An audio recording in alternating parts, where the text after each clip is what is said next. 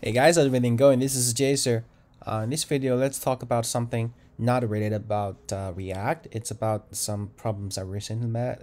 There was a mismatch between the client side and the server side. So I think this is a general question which happens pretty commonly in all web apps, especially for us building the rich applications. What is the problem?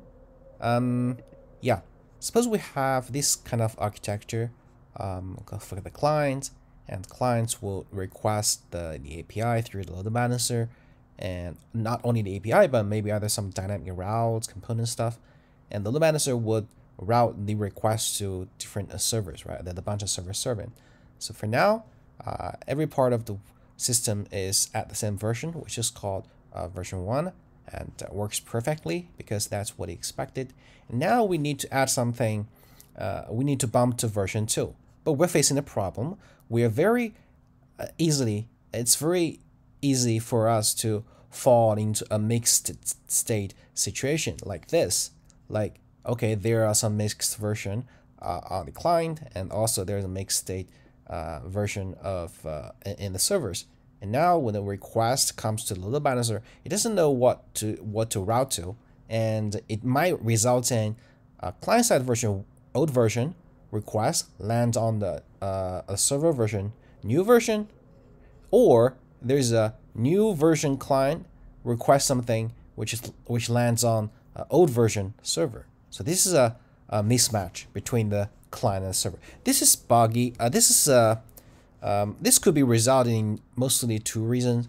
The first one is about the mixed version of servers. This is because for a large group of servers, we cannot upgrade them, deploy the new version at the exact same time. So there will be a short.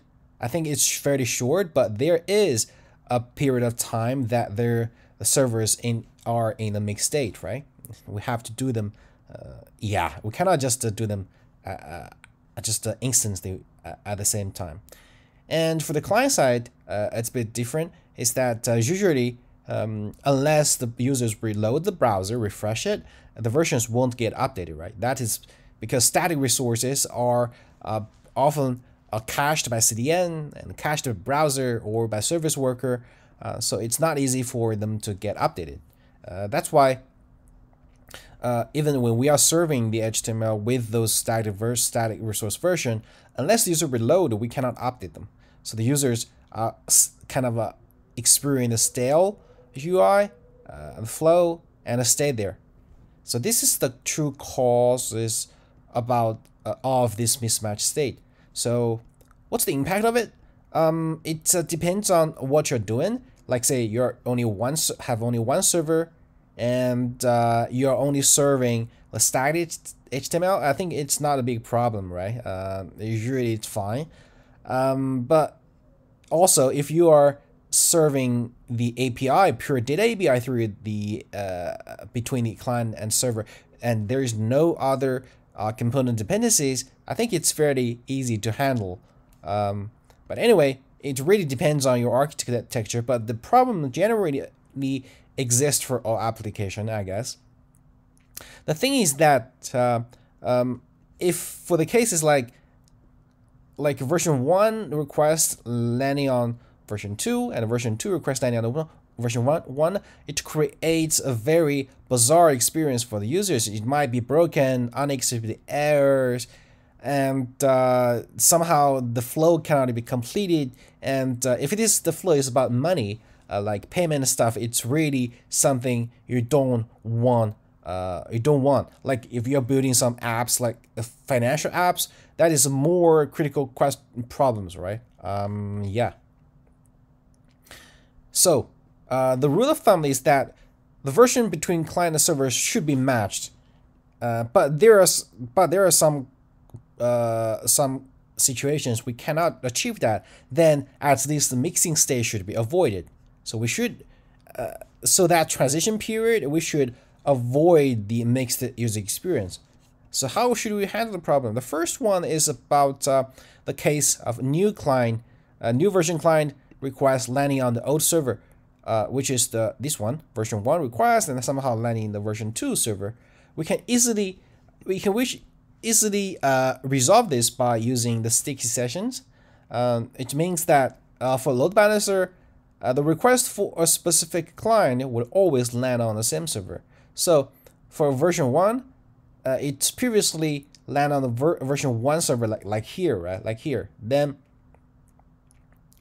when the server when the server is updated, when like version 2 is updated, version 1 was still version 2 to version 1. Oh, this one, I'm sorry. So new client is this case, version 2 to version 1. So previously it's version 1, and suppose like it lands on this one, version 1 server. Okay, this one. Either way. Okay, let's suppose this one, and then in order for this version 2 to version 1 to become version 2, the user need to reload or some other mechanism to update the client side, right?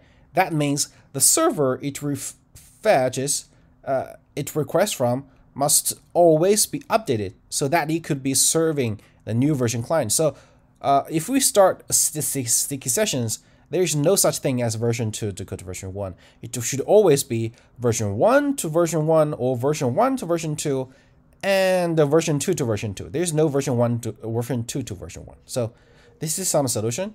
So now let's handle the very problem of version 1 to old version to new version. It also depends on what your app is, how your app is architect.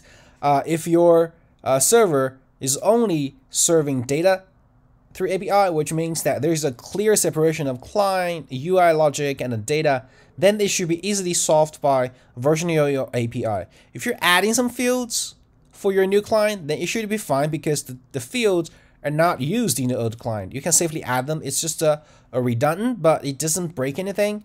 So you can safely add them. And for the client, you just you can just create a new version of client and serving them. It should be fine. It did not break. And if you modify some fields or remove something, that is problematic. I suggest you do versioning it,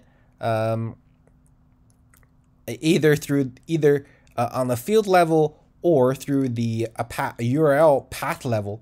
So that if you guarded it with version, then you can set the version in your newer client, which means that the old client will fetch the old version API, the new client will fetch a new version of API.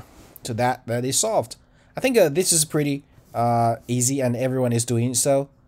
But things becomes a bit more complex about the component dependencies. By component dependencies, I mean if you are serving some dynamic route, you're not bundling all the resources in initial bundle, and then you want to do the dynamic import, and you also can add some server logic inside of it, like authentication stuff like that. Then there's a problem. What you're serving, the component you're serving may not be the static version, right?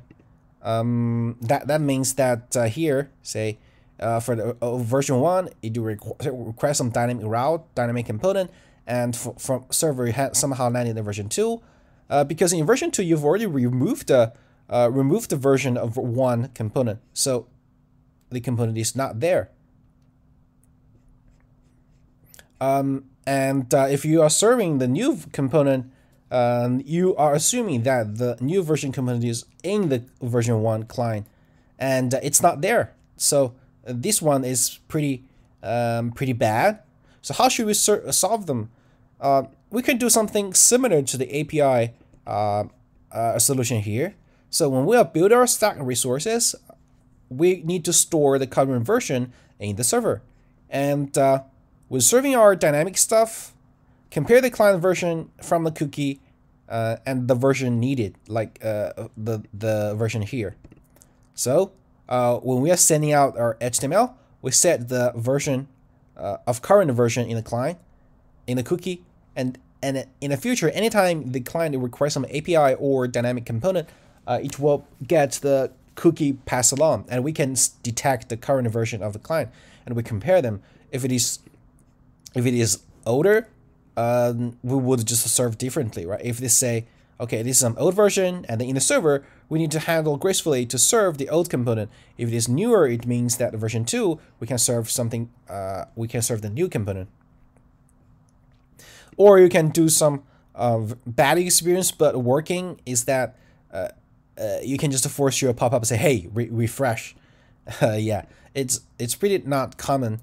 I think it's not common in a web app because people just reload it frequently. Okay, cool. So this is it. So the general idea is that we need to let the server know what the version is for the client, and also what the version current server version needs. So we just let the server know all the version information and do the judgment.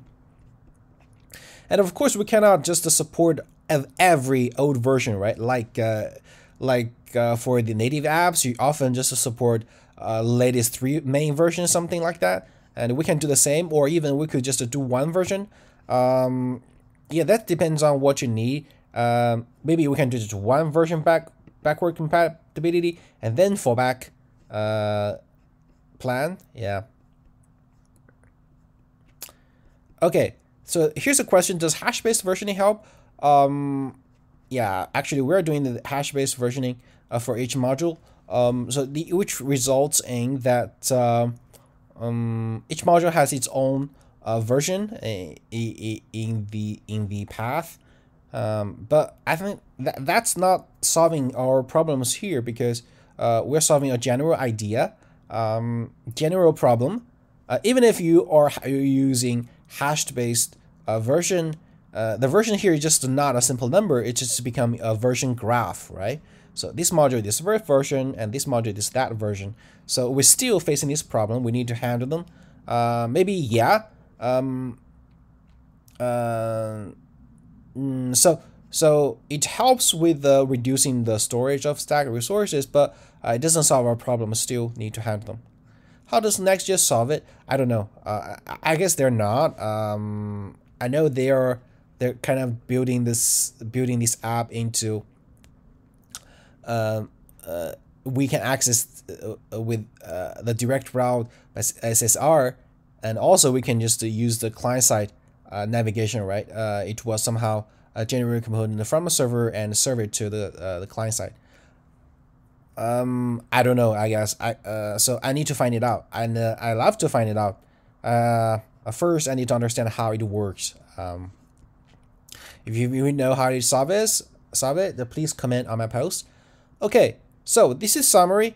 So this is I think it's pretty common problems, and the impact of it really depends on your architecture. It might not be a problem. It's not a big deal, but if you care about the user experience, I suggest you think about your app again and do some graceful backward compatibility. So the general idea is that lets the server which serves the dynamic thing, no matter whether it's API or dynamic component, let it know what current version of the client is, and let the server do the judgment. So yeah, that's it. Hope it helps. You can find the details about this on my blog. It's jser.dev, and hope it helps. See you next time. Bye bye.